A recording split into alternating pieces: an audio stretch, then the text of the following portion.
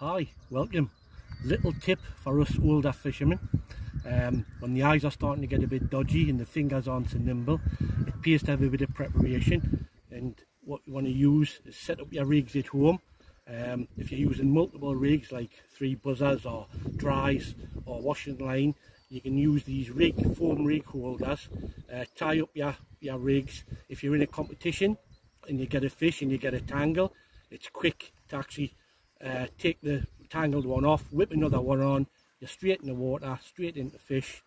Happy days. Hope that helps. Cheers now.